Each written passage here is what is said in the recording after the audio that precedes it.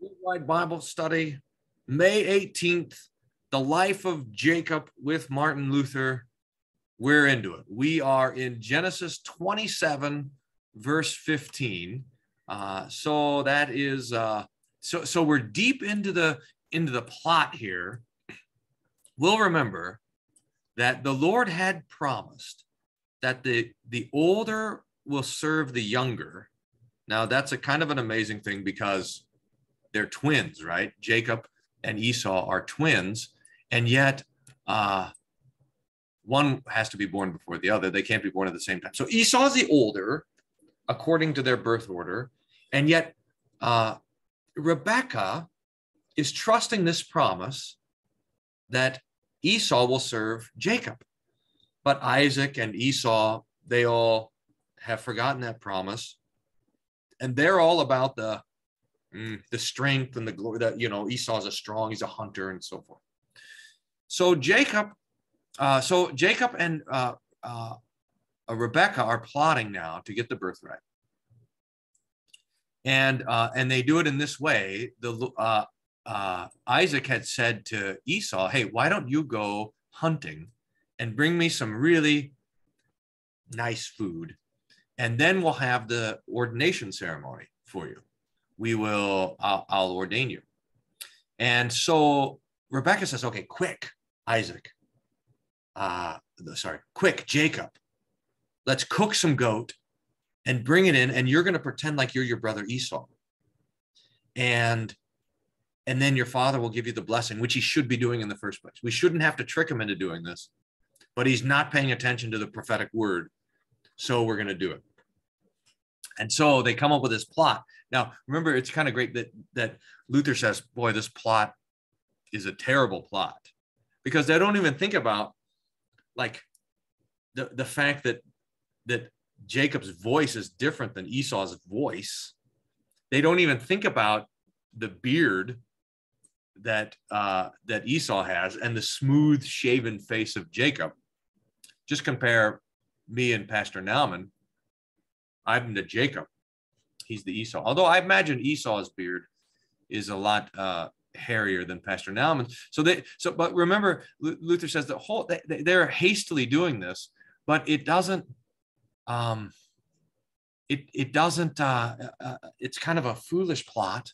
But the Lord's I love this note from last week, where faith devours not only our sins, but also our rashness, our foolishness, our thoughtlessness of the saints. So with this intent to bless and serve and so forth, is what really matters.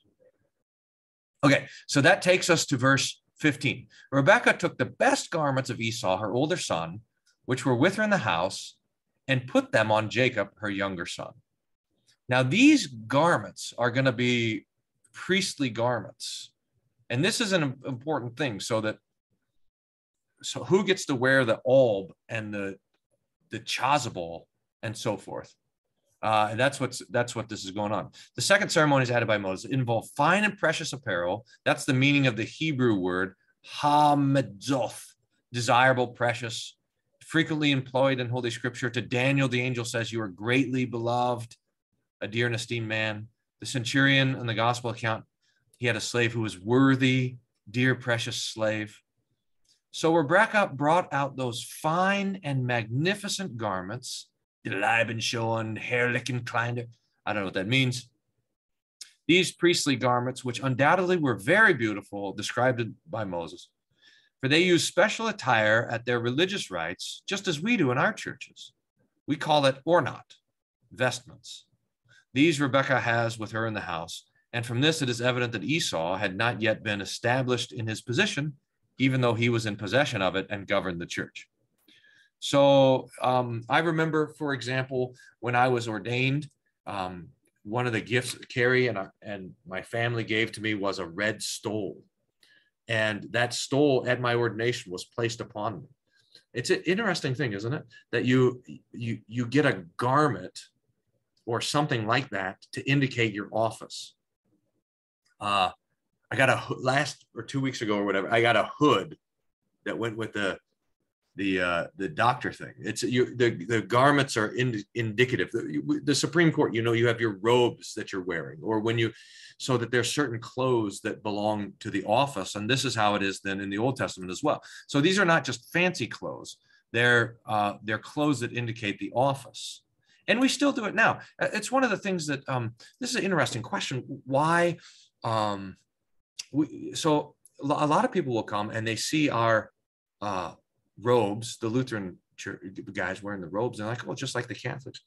Well, I had a long conversation last week with someone about this, because there's two different approaches to the history, because these robes are not commanded in the scripture, although we see it in the Old Testament, they were commanded. They're not commanded in the New Testament, but neither are they forbidden in the New Testament. And so you have two very different approaches to tradition. We have the Lutheran Church, part of the Magisterial Reformation, has a tradition of, if it's not forbidden by the scripture, then we want to keep it. We have that generous view of tradition. A lot of the Anabaptists, they have the idea, if it's not commanded in the scriptures, we can't do it. So that would be a lot of your evangelical churches and Bible churches and things like that. So we keep, robes. It's not forbidden, so we keep it. Why not? Okay. Let's see. Annotate. So he does not have the vestments in his control. They're there in the house. Esau is not wearing them yet. Rebekah, who took possession of the vestments and kept them, undoubtedly guarded against this by special design, although the vestments belonged to the father Isaac, for she waited for the opportunity to turn them over to him who would receive the fiefs from his father and would be established in his succession. So here's the ordinary. Isaac is going to give to Esau these vestments. I just saw Steve says, I received a hard hat and safety glasses. Right, that's the idea. But Rebekah is kind of keeping them away from the kids, so that, because she doesn't want them to be given to Esau. She knows they belong to Jacob. Verse 16. And the skins of the kids, she put, baby goats, please here. She put on the hands. Why do we call baby goats kids? We don't call like calves cow kids, or ducklings duck kids. I think that's funny, by the way, how all these animals get different, like a flock or a herd or anyway. The skins of the kids she put on his hands and upon the smooth part of his neck. She gave the savory food and bread which she had prepared into the hand of her son Jacob. So he went into his father and said, my father. And he said, here I am. Who are you, my son? It's strange, Luther says, the mother puts the skins only around the neck and does not also cover his face. The only thing that occurred to her was that he would have to hold out his hands to his father, and that if he had to give his father a kiss, the latter in turn would put his arms around his son's neck. For this reason, she wanted these two parts especially to be covered. But she thinks that the smooth face cannot easily be noticed, since Isaac has a beard and would be kissed on his beard. Moreover, while decking him out, she perhaps also reminded him to imitate Esau's voice as carefully as he could, lest his father distinguish between the voice of Esau and the voice of Jacob, since he immediately asks, who are you, my son? And Esau, are you Esau whom I've sent to hunt? It seems to me that I'm hearing the voice of Jacob.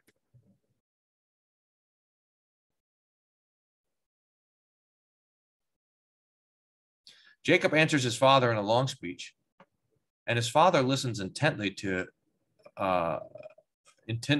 and finally reaches the following conclusion. Oh, sorry, I didn't read the scriptures. Jacob says to his father, I am Esau, your firstborn. I have done as you told me. Now sit up and eat of my game that you may bless me. But Isaac said to his son, how is it that you have found it so quickly, my son? He answered, because the Lord your God granted me success. Jacob answers his father in a long speech, and his father listens intently to it and finally reaches the following conclusion. Now remember, Isaac at this point he can't see hardly at all. He's almost blind. So everything is happening with his ears.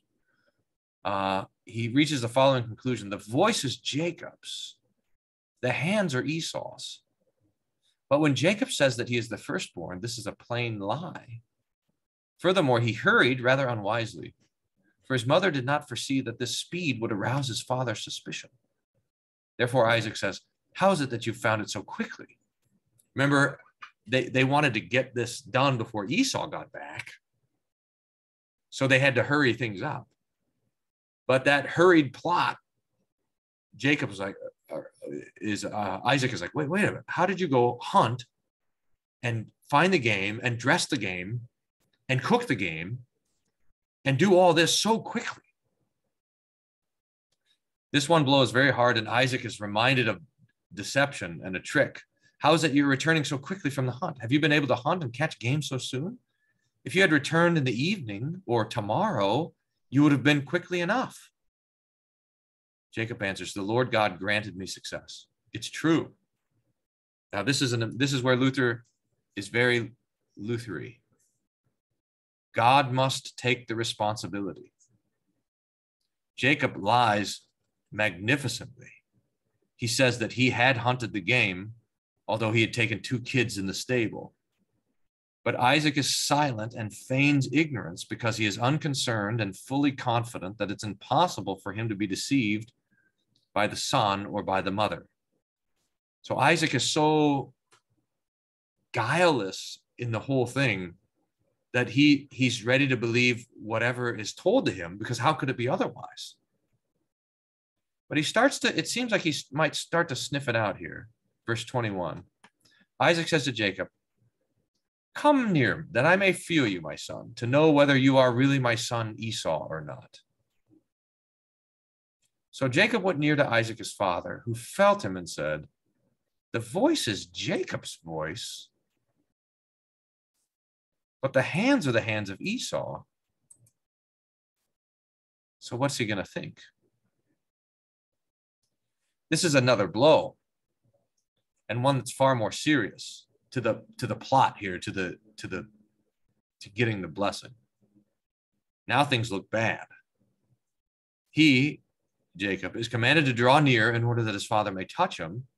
He sweats profusely and silently found fault with his mother's plan. Oh, dear mother, what have you done? What have you driven me?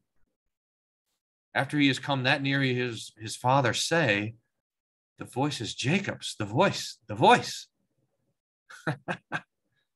This is how things go in the conscience. The conscience is an echo room. I don't know if you've noticed that.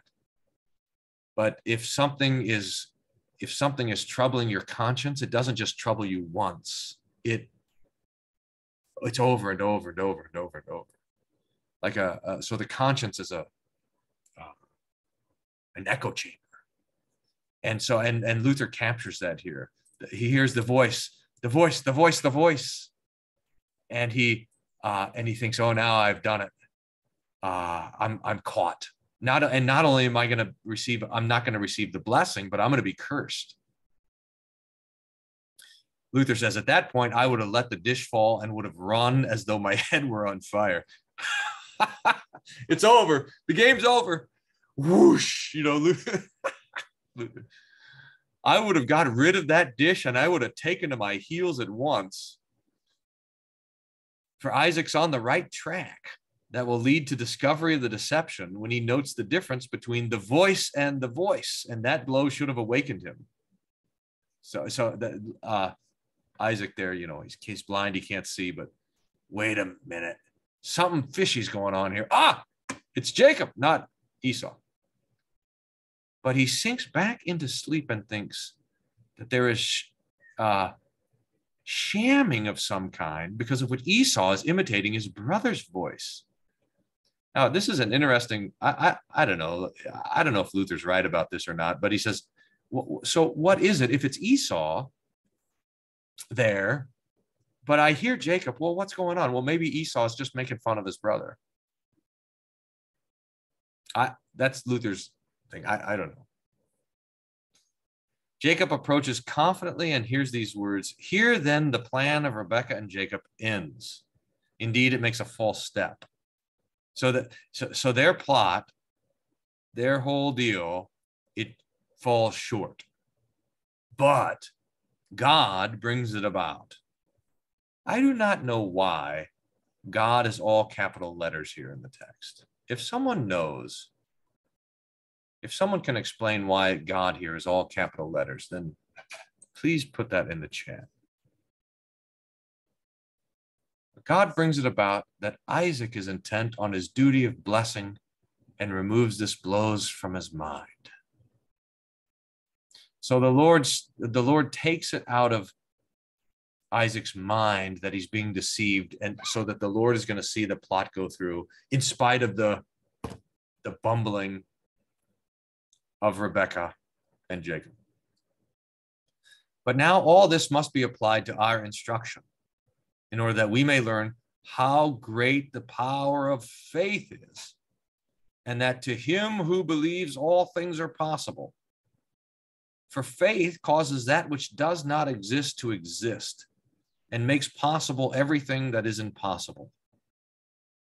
This should remind us of Hebrews chapter 11. In fact, why don't we look at Hebrews 11 when we finish this paragraph?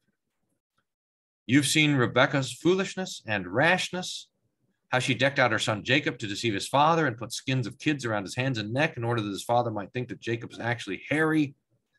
The situation is full of danger, inasmuch as Jacob trembles and turns away from his mother's plans, lest perchance my father touch me, he says, and be aware, and I bring upon myself a curse instead of a blessing.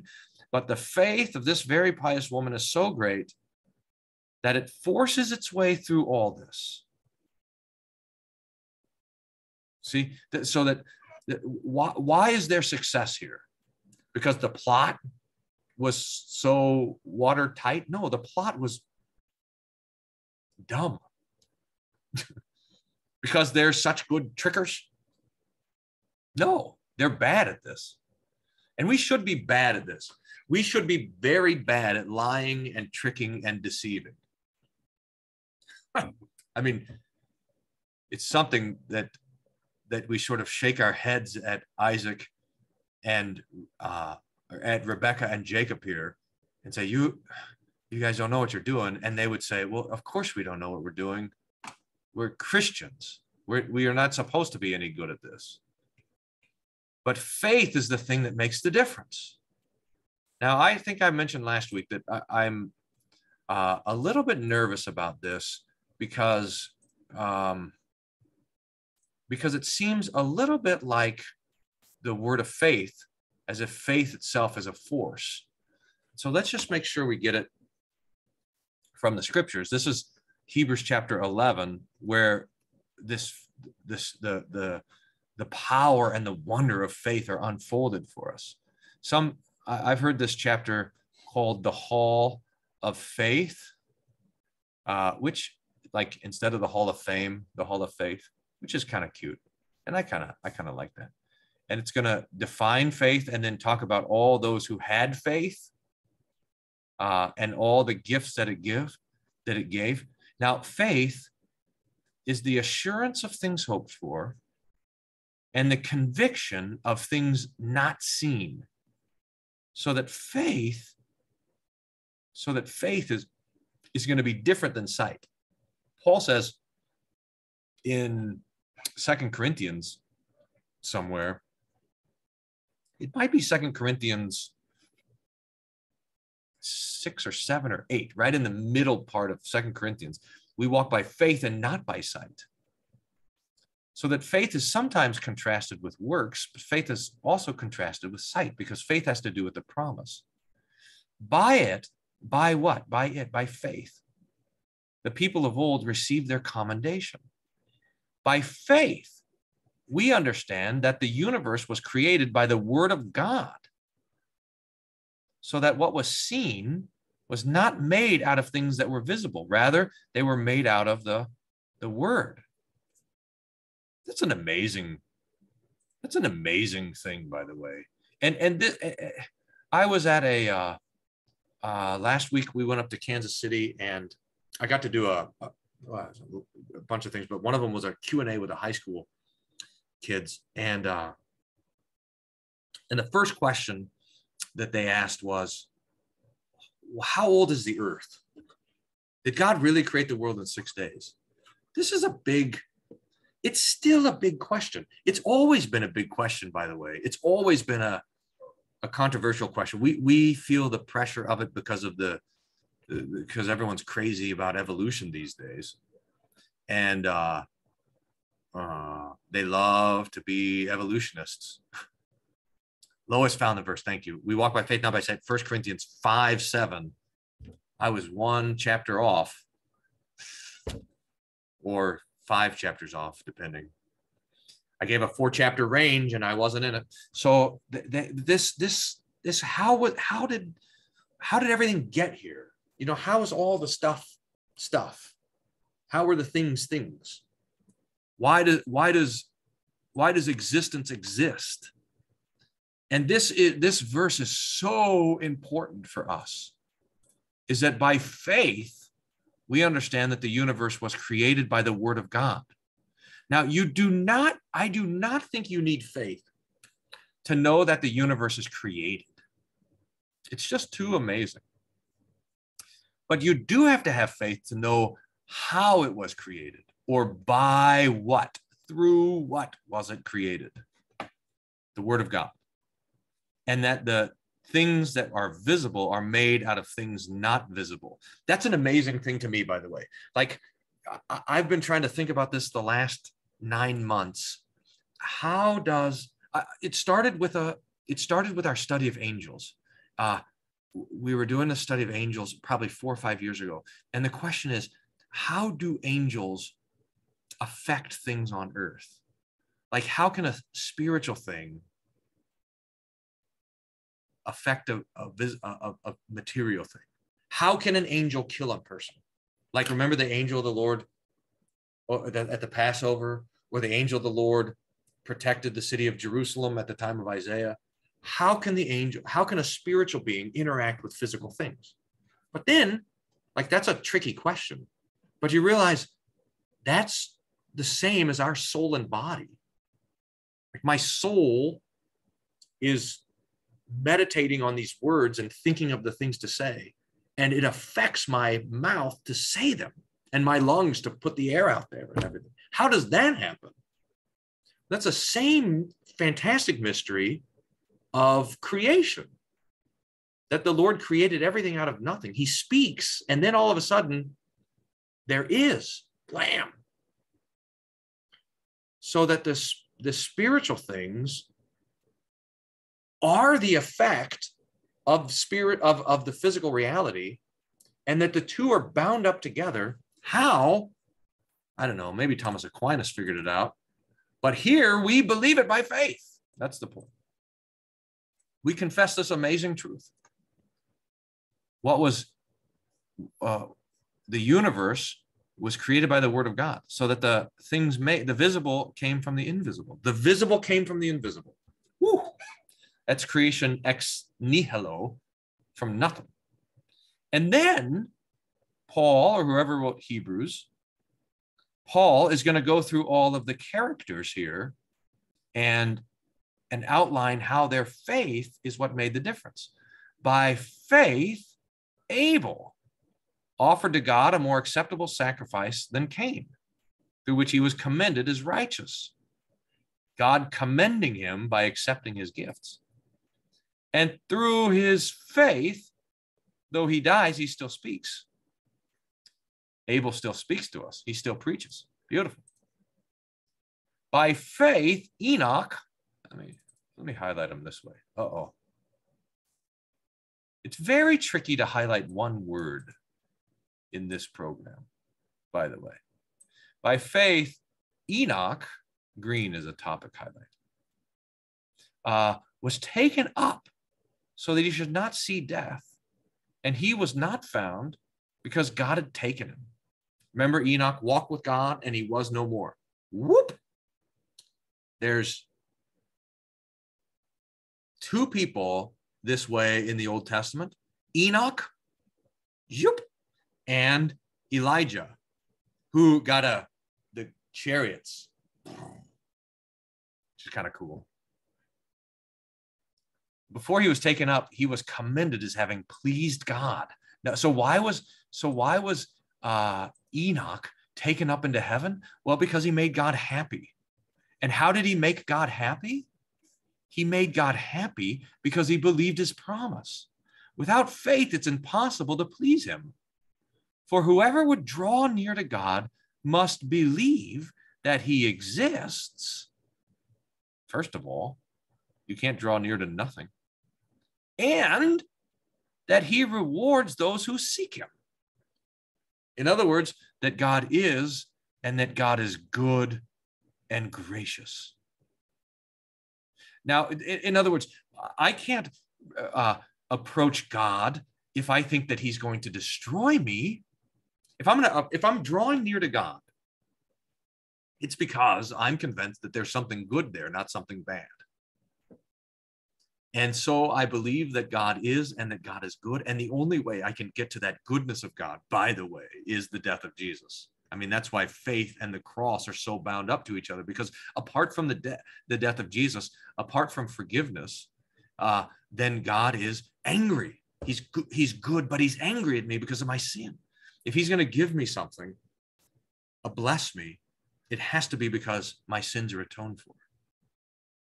So this faith is all of these things. It's beautiful. By faith, Noah, here's Noah, being warned by God concerning events yet unseen. See how it's this unseen reality that's there? He was warned by God of the flood that's coming. And remember, it had never even rained before. Can you imagine how hard it would be to understand a flood if you had never seen rain? By faith, Noah, being warned of God concerning events yet unseen, in reverent fear, constructed an ark for the saving of his household. By this he condemned the world. You know, I just realized this. I've been saying for a long time, we practice household baptism, which is really great. Household baptism. And I was doing this political interview a couple of weeks ago, talking about faith and things. And this guy zinged me because he was talking about the Philippian jailer. And he said something about the first thing he does. And I said, the first thing he did is baptize his babies, because it says household baptism. And this guy zinged me back and said, does your household have babies in it? And I said, no. So alas, but I should have said, well, if there were babies, I wouldn't throw them out. Noah didn't have any babies in the household, but if there were babies, they would have been on the ark. Okay. You're too young. You're too young to be in the ark. You have to swim on your own, unless you can choose to come on the ark. The babies, you put the babies down and say, babies, would you like to come onto the ark? Come on. And that ark is baptism. That's what Peter tells us. I like that connection. Just thought of it. Is someone... Gallia says, what is household baptism? That means that when the head of household were being baptized. So I think it's 2 or 4 times in the book of Acts. It's twice in Philippi. Why not look at it? Well, we're too many rabbit trails. But if you look at Acts chapter, is it Acts chapter 19, when Paul goes to Philippi, and Lydia becomes a Christian, and she and her whole household are baptized. And then he's jailed, and the doors are open, but he stays in jail, and the jailer's about to fall on his sword, but Paul stops him, and he becomes a Christian. And then the jailer takes Paul to his house, and he and his whole household are baptized. So when the head of house becomes Christian, all the people are baptized. Acts 16, thank you. If there was no rain before Noah, where did they get? The water was up from the ground. It seems like the whole world was like this big greenhouse. So they had water covering, and you had mists coming up from the ground that would water the plants.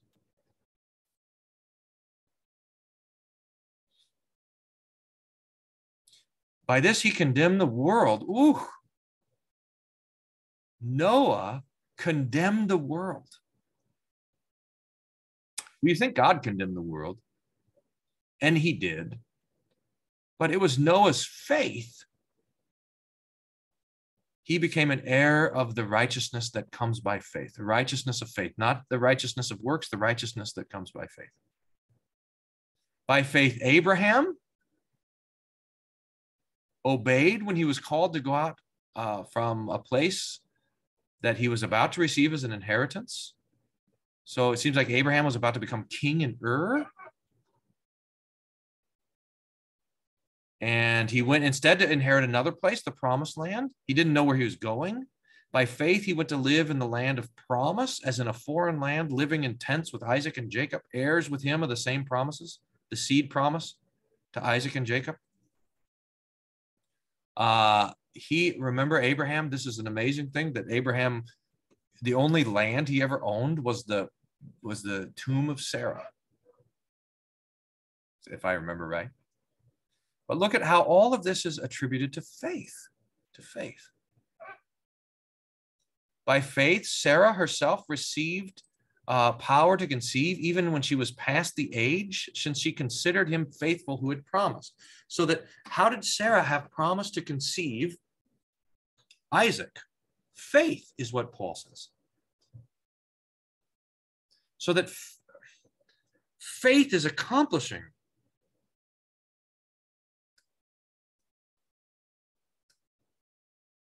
faith is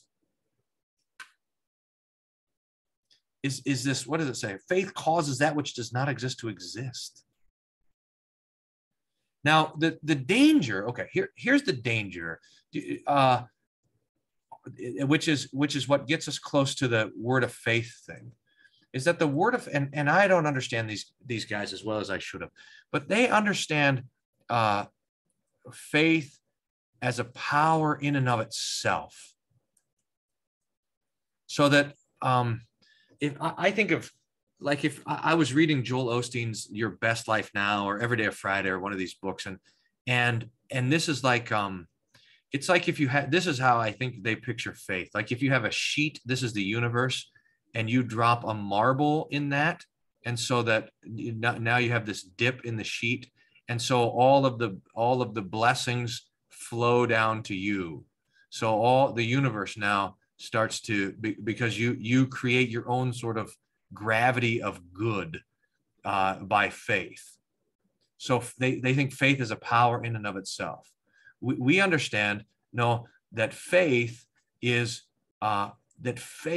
always connected to the promise of God. And so the power is in the word. The power is in the promise. The power is in God, and yet faith is what grabs a hold of that word, grabs a hold of that promise, so that God has given Sarah the promise.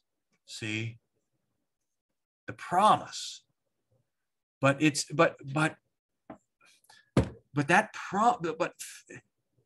it's faith that receives it. So Jesus is always saying things like, your faith has made you well. We're like, wait a minute, Jesus, you're the one that made them well.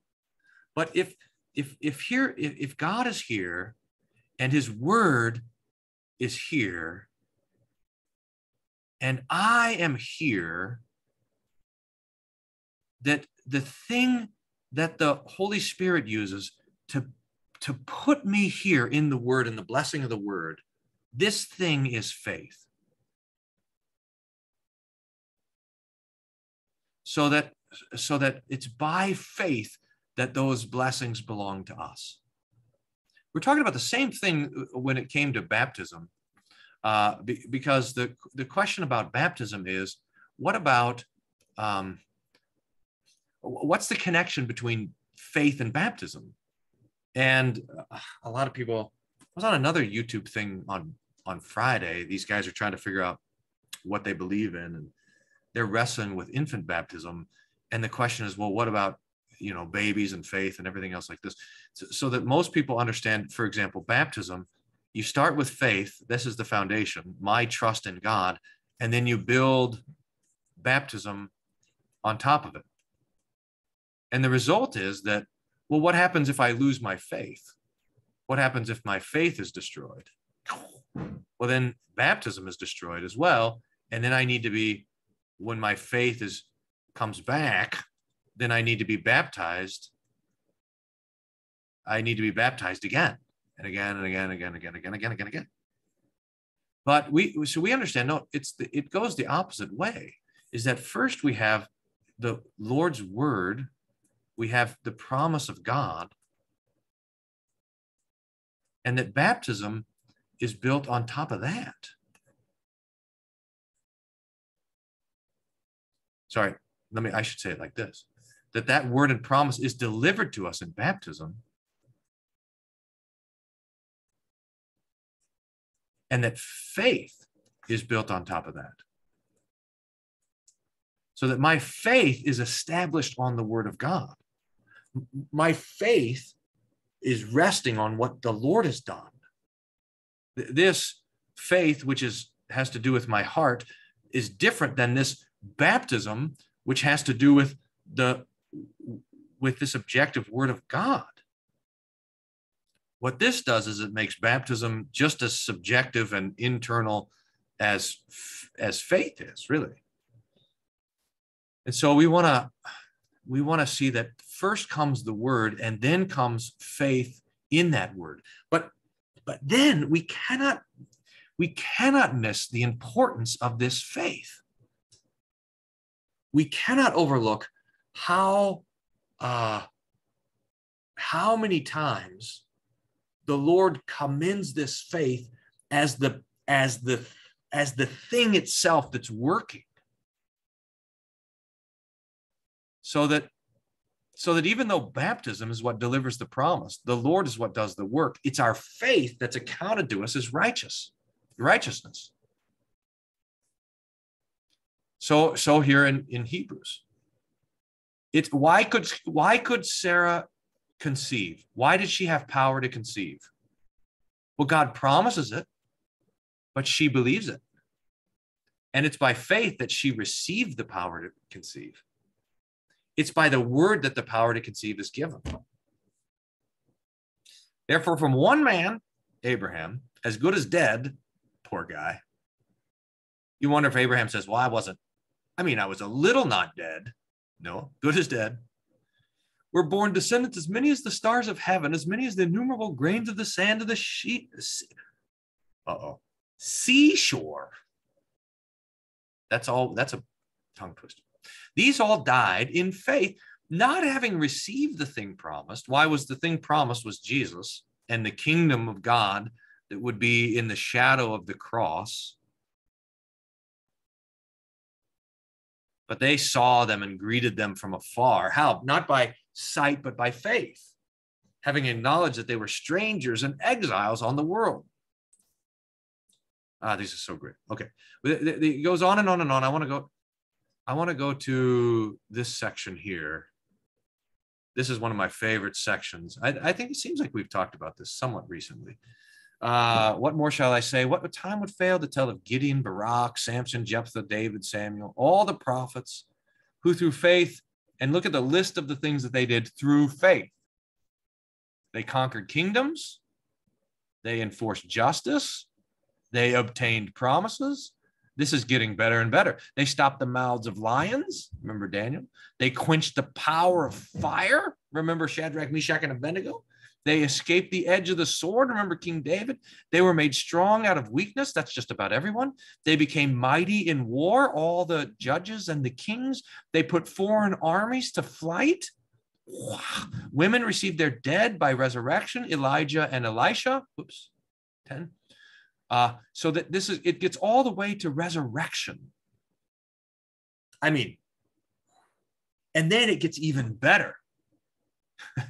Now we might not think so, but the things accomplished by faith are ramping up. And look at what it says. Some were tortured, refusing to accept release so that they might rise again to a better life. Think of Jeremiah. Others suffered mocking and flogging, all the prophets, even chains and imprisonment. Daniel, Shadrach, Meshach, the prophets, they were stoned. They were sawn in two. Isaiah, that's the tradition of how Isaiah died. They were killed with the sword.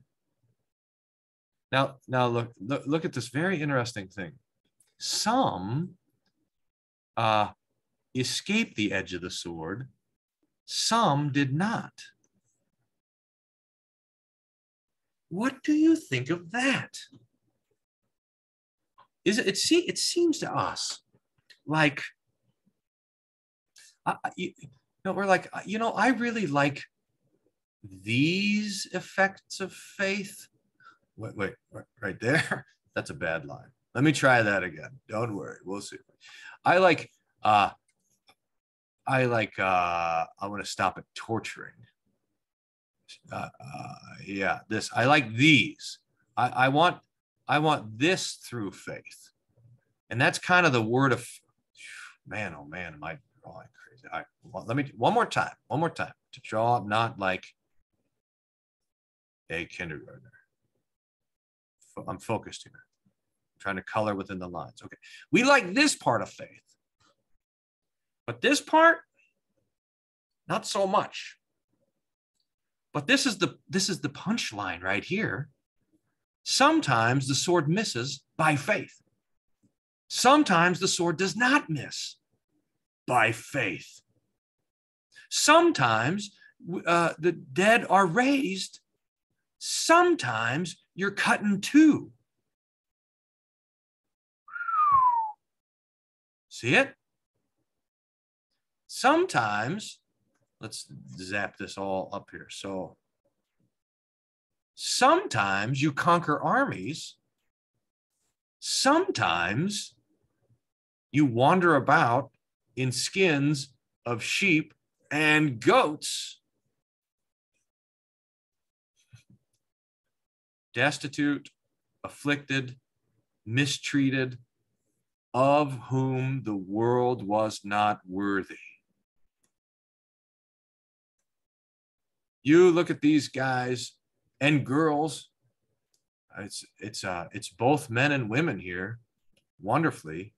Rahab is here. Sarah is here. The mother of Moses is here. So all these faithful men and women, they were afflicted. They were cut in half. They were poor. They refused to fight for their own release because they wanted to rise. They were thinking, they had their mind on the resurrection. And the world was not worthy of them.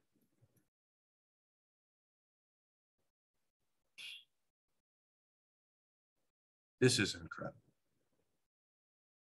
So the question is, well, what does faith accomplish? Does it accomplish all those nice, good things? Or does it accomplish all these kind of fearful and ugly things? And the answer is yes. Yes. Eric says this is church persecution. That's exactly right. The martyrs, that's who they are. Wandering about in deserts and mountains and dens and caves of the earth. They were homeless, like Jesus was homeless. And yet the world was not worthy of them. By faith. By faith. Oof. All right, I just looked at the time. Let me see if I can, that's actually probably a good spot to stop. Let me see where we are here. We are hairy hands. Did we get to this? But yes, we got just right to here. So let's stop it. Let me mark this at where we're done here. So we got to the point where Jacob is about to be caught, and the Lord blinds Isaac so that he's going to give the blessing to Jacob. Okay. Pastor Nauman, any questions to address before we stop the recording? I think it would be good to address the performative word, as I think we conservative Lutherans would put it, but there are very, very limited contexts to this. So you have evangelicals who will say, you can really empower yourselves by even taking God's word and just saying these words, and then God will do whatever you want. But that's like a genie kind of God, right? But there are performative words. Yeah, that's right. So I forgive you all your sins. That's an actual effective word. When a Christian says your sins are forgiven, that's happening. It's like a judge who says you're innocent, and that it's the word that actually makes you innocent. That's the according to the law. So it is with us too. We don't want to get into the idea of magic though, like we're casting spells or something. Faith is not our words going out, but God's word coming to us. So faith is that the catching of what God is throwing. And we rejoice also that God gives us faith. So it's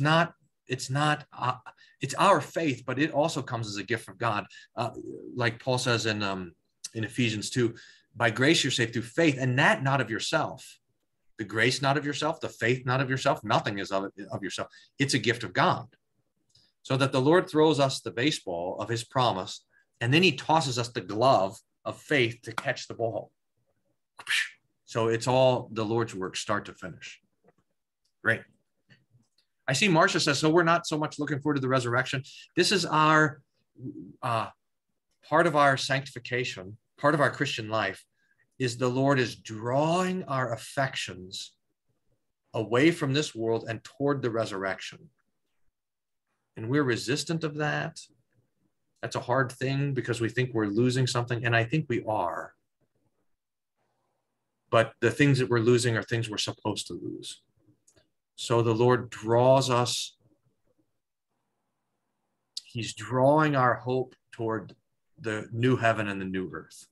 And that's what all these guys were by faith. Remember, they didn't receive it on their own. They had to wait to receive it with us. Good. Well, let's close it out, the recording, and then we'll all jump in here. Let's pray. Oh, Lord, give us faith to receive and rejoice in your promises. Grant us to love and trust in you, and by that faith, forgive our sins and overcome our foolishness, and cause your good and gracious will to happen with us and around us. Through Christ our Lord. Amen. The Lord bless you and keep you. The Lord make his face shine upon you and be gracious unto you. The Lord lift up his countenance upon you and give you his peace. Amen.